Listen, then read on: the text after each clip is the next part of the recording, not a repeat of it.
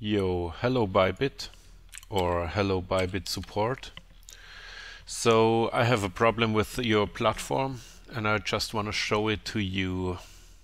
But actually I need to say it really sucks because it made me fail some trades. So this is not the only incident, but this is the only incident I could show you now with a live screen recording.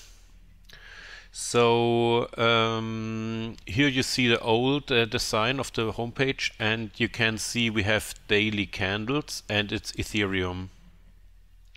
So the candles just look like they should look. I mean, not a graphically design or not by the graphical design. I mean just the values of the candle itself.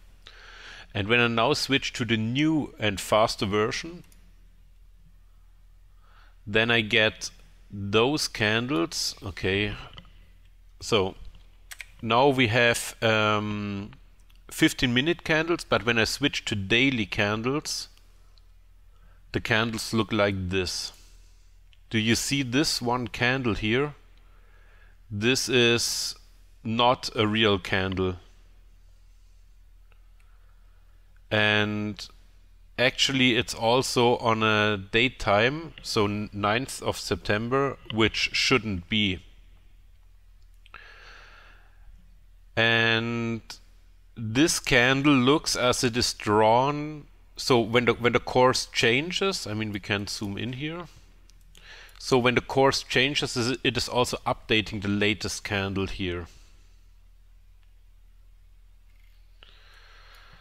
And this is a problem because I had this with various time frames, etc.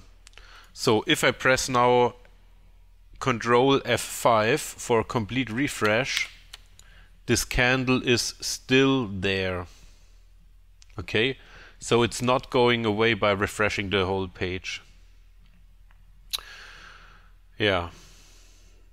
I also don't know if it's maybe a problem with the indicators or maybe something with settings here. However, this shouldn't be.